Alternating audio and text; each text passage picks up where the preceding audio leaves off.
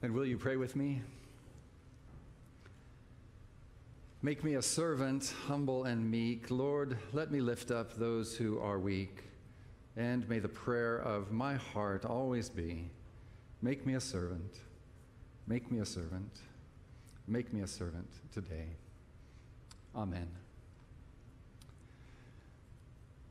I don't want you to be alarmed if you weren't aware of it, but this is the last Sunday in a sermon series.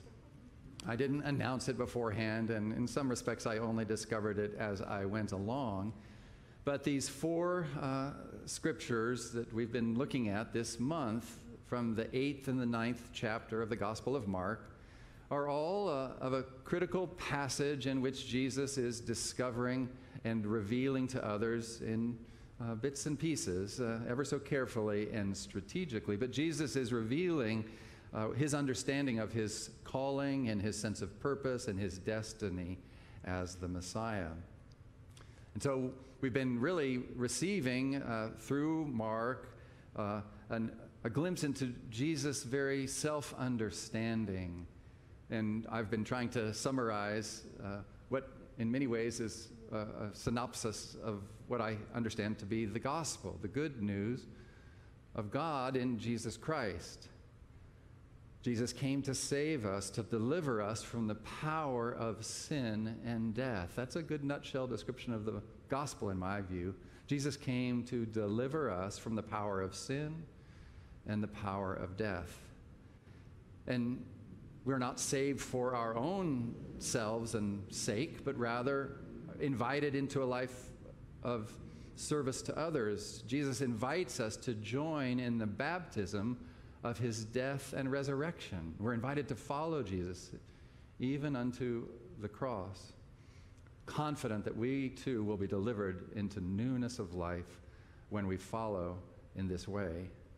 And then we're invited, as we discussed last week, to live lives of servanthood, to pour out ourselves for others, and to create little glimpses of God's kingdom in which the hierarchies of the world are turned upside down. Jesus invites us to create an upside down kingdom in which the last will be first and the first will be last. Does that all sound familiar? That's the sermon series. Today I want to suggest to you, as I close out this sequence of sermons, that Jesus is also inviting us into an inside-out kingdom. That the kingdom into which we are invited is one in which we have to discover it inside ourselves so that we can share it with others. An upside-down kingdom, but also the inner work, the spiritual work, an inside-out people we must become. So Jesus has revealed to his disciples this mission, this grand mission, and of course they immediately begin to bicker among themselves. Jesus is having to confront what turns out to be true for all communities and all Christian communities as well, that there are differences and divisions with any gathering of human beings, and churches are no exemption. Of course, Jesus said, wherever 2 or 3 are gathered, there I am in the midst of them. I have a friend who's a church consultant, and after years of consulting with dozens and dozens of churches, he's rewritten that. And his version goes, wherever there are 2 or 3 gathered in his name, there you will find a disagreement among them. I also heard someone say that the idea that that in the church all should be brothers is the prayer of those who have no brothers. And I've always, of course, hankered after, I've always been looking for a church that would be where everyone would be of the same opinion. I'd love a church where everyone would be of the same opinion, provided that it's my opinion, of course. This would be my preferred arrangement. But we don't get to live in communities that are of only our opinion, do we? That's not the way the world works, and it's not the way the church, which has to live in the world, works either. And so the church, across its vast history, 2,000 years, different expressions and different traditions within the body of Christ, the church universal, different traditions have sought different answers to this problem or different solutions to this puzzle. How to maintain unity when we know that within any community there are going to be differences of opinion. And different traditions of the Christian church, different branches of the Christian family tree have different answers to this fundamental question. Our Catholic friends look to the Pope as the source of unity, of what they think of as a universal church. The Pope is both symbol and seat of authority for Catholics. That's how they attempt to maintain unity within their communion. Our Pentecostal friends, of course, look to the power of the Holy Spirit to break down divisions, and by the power of the Spirit to bring people together across divisions of language and culture and class and creed. Of course, our Bible-believing or fundamentalist friends cling to the hope that the Bible somehow can remain the only source of authority and provide unity to the church.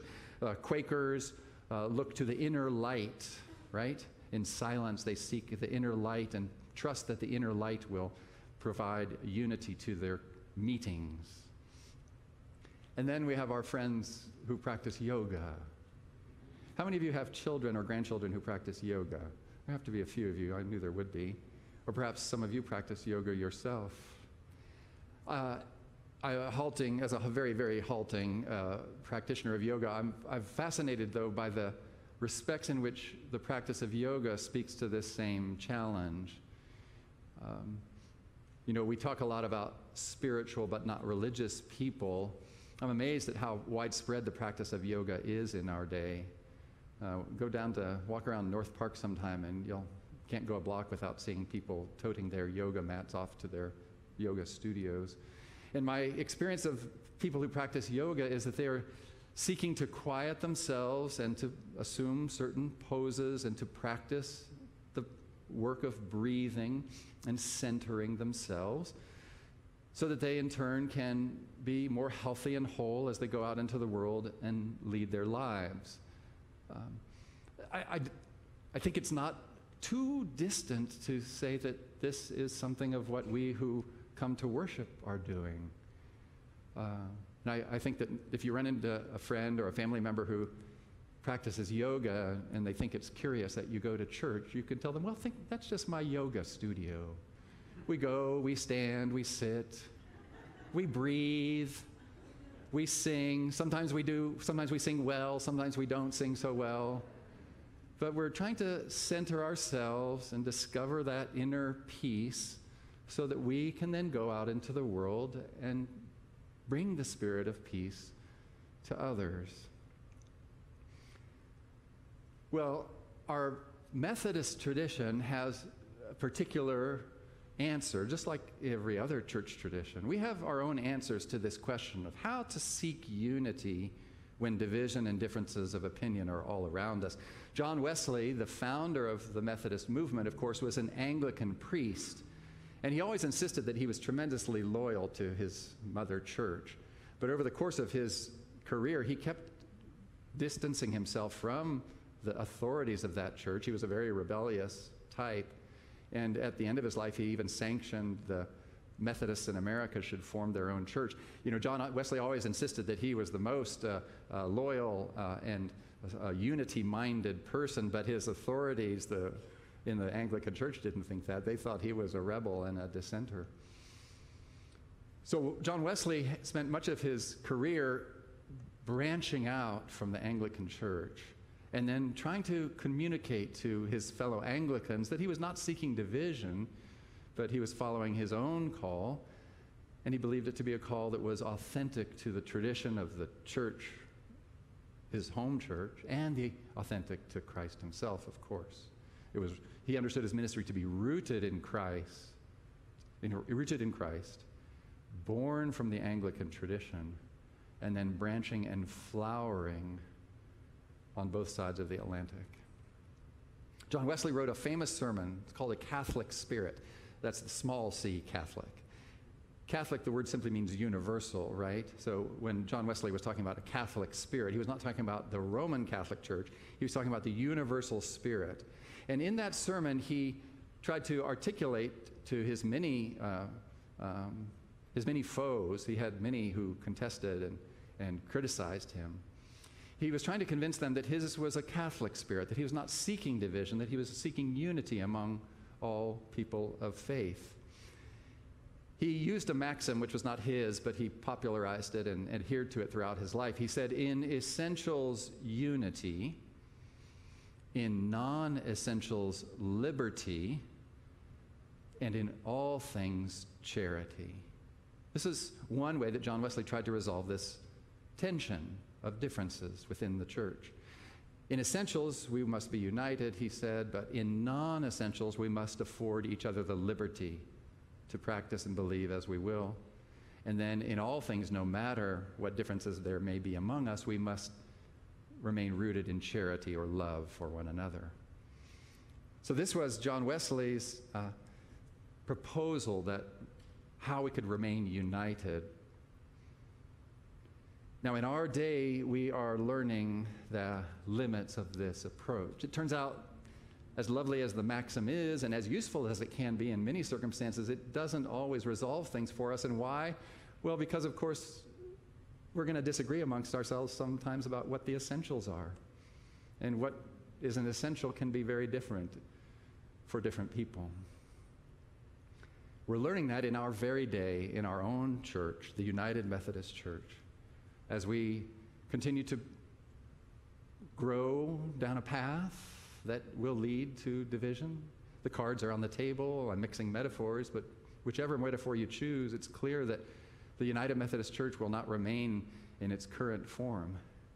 It turns out that some of us, this is across many decades, and you know it well yourselves, across many decades, some of us have come to conclude that we can simply no longer withhold the full embrace of our gay and lesbian children and brothers and sisters and friends and neighbors. We can't stomach it anymore to withhold the full embrace of our friends who are gay or lesbian or bisexual, transgender. But there are others in our denomination, of course, who have concluded with equally firm conviction that they cannot sanction the inclusion of gay and lesbian people in the institutions of marriage and ordination. And after decades of arguing over this, a generation or two, the die is cast, and the United Methodist Church will not remain united in its current form. That's clear, I think, for all who are following this drama. Now, I know that this can be the source of great pain and mourning, and I believe that mourning is called for. And there are many friends and close friends and colleagues who have spent their decades building up the institution of the United Methodist Church, and the thought of it separating is extraordinarily painful. I mourn with them the loss of the unity of the United Methodist Church. But I don't want us to be too downcast about this, and I want to suggest to you another way of thinking about this moment in time. Of course, if we think of the church as the body of Christ, the thought of separating sounds horrible, doesn't it? It sounds like an arm being cut off or a foot being cut off. Jesus, in the lesson that he taught his disciples in Mark's gospel today, though, is using that as a caution for what this division would do internally to his disciples. He said, don't cast them out. It would be as if you were cutting off your own arm. It's about the spirit of division he's cautioning against. We must not let the fact of division and difference do damage internally to our spirits. Am I making sense? And remember, Jesus used another metaphor. Of course, the body of Christ is one metaphor for the church, but do you remember the other governing metaphor that Jesus proposes for the church? In the Gospel of John, Jesus says, "I am the true vine, and my Father is the gardener. He cuts off every branch in me that bears no fruit, while every branch that does bear fruit, he prunes so that it will be even more fruitful. I am the vine, you are the branches. If you remain in me and I in you, you will bear much fruit. Apart from me, you can do nothing." So what if in this time of the United Methodist Church's division, we are not seeing the painful cleaving of the body of Christ? What if we are seeing the branching? And is it not possible that our branch and the branches of others could remain rooted in the vine? Would that not be a more helpful way to think about this new day in which there are different expressions of Methodism or the Wesleyan tradition? What if we are branches? And let us trust that God, the gardener, will give new life, prune, but give new life to things that we might not yet even see. I believe that's a better way for us to think about this time. It speaks to the importance of us acknowledging the branching. This turns out it's a very Protestant thing to do. In October next month, I'll be doing a little 3-week session on the history of religion in America, classes Tuesday evening, Wednesday morning. You'll hear about it in the next e-newsletter. And I'll be talking about this history within the American Protestant Church. Turns out this is kind of what Protestants do. The word comes from protest, after all. You know, we do distinguish and branch and separate. Sometimes we fight. It's true. But the branching and the separation itself need not be that which defines our inner spirit. So can we live through this time of branching while remaining rooted in Christ, while outreaching to others who may choose a different path, travel down a different branch, flower in a different place, and yet remain together in spirit? That, I think, the invitation. It's an invitation that I think John Wesley, at the end of the day, understood. Because even after he argued with that lovely little maxim, in essentials unity, in non-essentials liberty, in all things charity, even after he'd argued that, that's not how he ended his sermon, The Catholic Spirit. Turns out that we Methodists have our own sense of where true unity comes from. At the end of the day, Wesley understood that we are people of what he called a heart religion. And where Catholics seek unity in the Pope and our Pentecostal friends seek unity in the Spirit, we Methodists are meant and invited to seek unity in the heart. And so he concluded his sermon, John Wesley did, after all the fancy argumentation. He concluded this way: I do not presume to impose my mode of worship on any other. I don't ask you, are you of my church or my congregation? I don't ask if you receive the same form of church government or the same form of prayer. I inquire not, do you receive the Lord's Supper in the same posture and manner that I do? I don't ask whether you agree with me in the administration of baptism. I ask not whether you allow baptism and the Lord's Supper at all. These are things that we can let stand by. We will talk of them, if need be, at a more convenient season. My only question, he wrote, my only question is this: is thine heart right as my heart is with thy heart? And if so I say, then give me your hand. Is your heart right with my heart as my heart is right with yours? Then give me your hand. It seems to me that that's the best way for us to move out into the world around us. It's the best way for us to move into the future as Methodists. Even those of us who have loved this church and tradition and have grown up in it and have worked long and hard to build it and to strengthen it, I think it's better if we allow for the branching, and when we go out into the world, we may meet our once former denominational colleagues and friends who have chosen a different branch. We may meet our Catholic or Pentecostal or friends from other church traditions. We may meet our very own children practicing their yoga. And wouldn't it be better than to bicker and argue and contest? Wouldn't it be better to say, the Spirit and me honors the Spirit in you. That's what a lot of yoga teachers say at the end of their class. Wouldn't it be better if we said, is your heart right with my heart as mine is with yours? Then give me your hand. Amen.